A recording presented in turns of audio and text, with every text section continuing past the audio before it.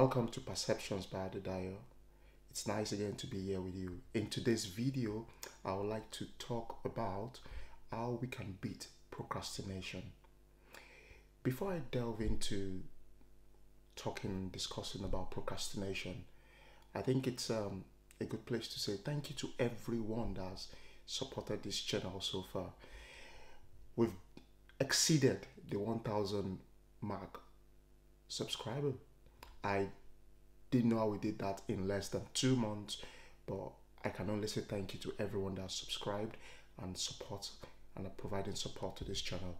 And this is mostly, I think, largely the reason why I've decided to talk about procrastination. Because thinking about the basis and the reason why the channel started and what has happened over the last few days during the lockdown, and most people coming out of the lockdown, I think it is very important to just talk about this journey a bit, and especially how I managed to be able to beat that procrastination of putting it, I'll do it tomorrow, and just taking it by the horn and doing this, because it really is something worth sharing, this journey of beating procrastination and how I've done it and how you could also do it in your daily life and in what you do. So join me as we walk through few steps on how to beat procrastination. The first thing to look at is, what is procrastination itself? Procrastination can be defined in my own definition as deferring what you need to do today, what needs to be done, and pushing it into tomorrow. You see, there is this saying that says tomorrow never comes, because your tomorrow is always going to be tomorrow. There is always going to be a tomorrow. You see, yesterday's tomorrow is today, and we are always going to be in the tomorrow. So pushing things into tomorrow doesn't solve it, it only gets it undone. And you see, there's a bridge between your ideas and your reality. Now, not doing things is not taking the bridge from your ideas to the reality. So many of us, like myself, we have lots of visions, lots of dreams, lots of things to do, but we don't take the step of doing. We keep pushing the things we need to do, that needs to be done, and we get them moved to tomorrow.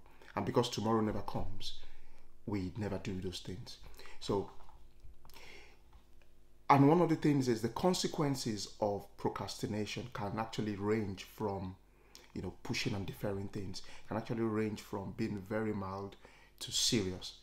And that's why it depends. But what we're talking about is how it affects who we need to be in our journey to success by not doing the things that matter to our success journey.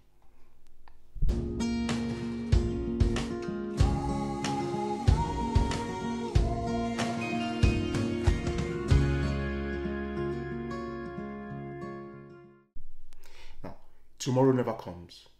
We can always say tomorrow, but tomorrow will always be today, one day. Your tomorrow is going to be your today, one day. So you can't keep deferring things that needs to be done, things that are important, things that are urgent, or things that are important but not urgent. And we'll get to this as we go on in the story, in this discussion. Now, procrastination has its own consequence. It could range from mild consequence to serious consequences. And I'll give an example of consequences of procrastination. Going to the hospital on time when you have noticed the symptom of something that doesn't make you feel very well. It could either be serious or not, but the earlier you go, you could diagnose what the issue is with your health. The more you defer, and then you find out that one day this has become a burden. It might be too late to treat. Now, that is one of the consequences of procrastination on your health.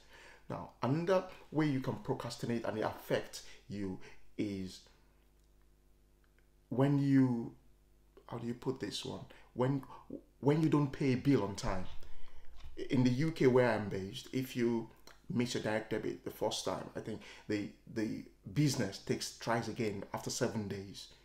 Now, if you don't pay your bill on time, it affects your credit rating, and a bad credit rating affects a lot of stuff not only in the UK. I think most countries in the world use credit rating reference agencies to understand and see how trustworthy you are with paying bills. Now, deferring your bills and not paying them on time without proper arrangements in place can be very dire, can leave very serious consequence on your credit. Now, these are some of the things you need to know, and that the consequences that procrastination can bring. There are many other things. Your relationship, for example, it might be very funny, this I will say, but it's true. The fact that you don't profess or provide time or get time to spend with your kids, your spouse, can have very dire consequences on your marriage. It could lead to divorce, could lead to anything. So this is why we need to be very, very conscious that procrastinating or procrastination is not what we should be doing. And I really want to take us back into these 4 quadrants and help us see how we can beat procrastination. I'm not going to speak about the medical researches that have been done about procrastination. There are lots of links and there are lots of stuff on the internet, but I want to talk us through how you can beat procrastination because there is always a bridge between your ideas and your reality. Now, for you to move from your idea to your reality, you need action. Now, you can be a good thinker, you can be an idealist, you can have good ideas, you can have good visions, but it takes you to move and do things for you to get into your world of reality. Now, the lack of action, despite the fact that you have depth of thoughts, good thinking, nobody knows your mind. So until you act it out, you won't be able to move and show exactly what is in you. Or what you can share your ideas, but the world only knows people that do stuff. And that's why you need to do things. That's why we need to be doers. Now, it's just like it's just like Newton's law of motion. Things would remain in a position of rest until there is an action or a force that moves them. Now, many of these things are just like me. I'm a very quiet person. I'm introverted. I don't talk too much. And because of that, it's easy for me to stay in the thinking world. It's easy for me to stay in the idea zone and not want to move into the action zone, because I would like to take my time to think through processes and before enacting an action. And that at times makes me not to move into the reality of my ideas of doing things. And that's why this channel is a very typical example. I wanted to plan everything out, my outlines, my script for the next 10-20 videos. I wanted to plan out my content. I wanted to get the right gadget. But frankly, it was not going to be the best too, because I'll keep putting it forward.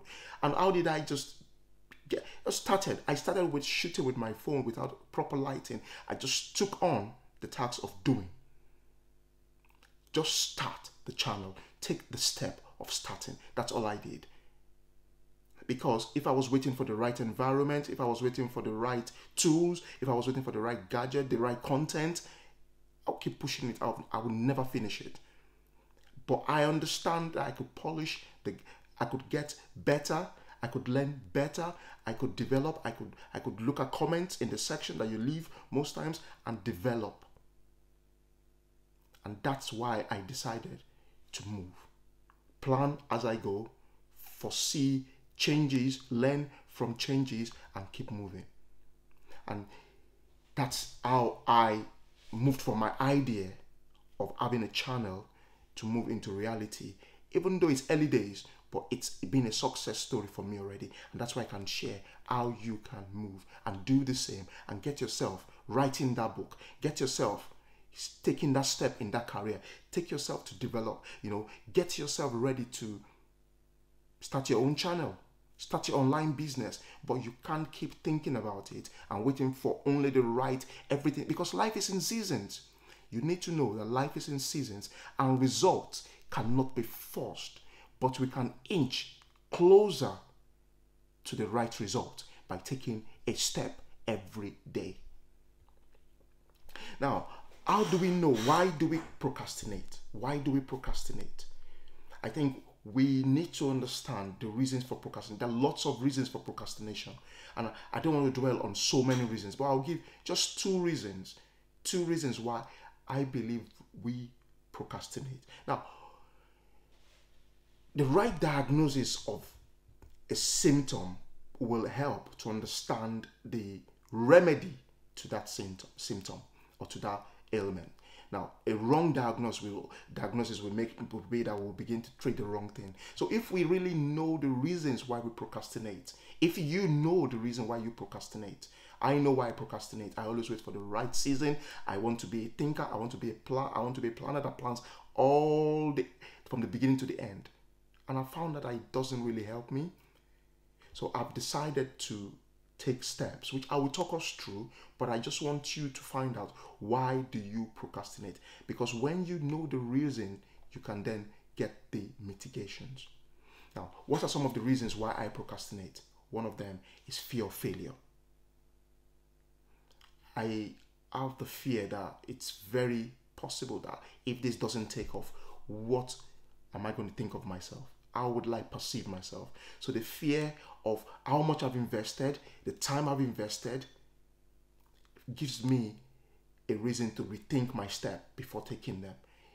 And most times I feel, is it really important? So fear of failure. Very key for me is fear of failure. Because what is fear itself? It's false evidence appearing real. It's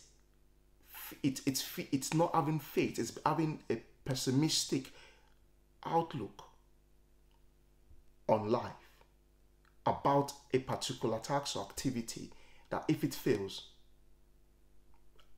I would like move on.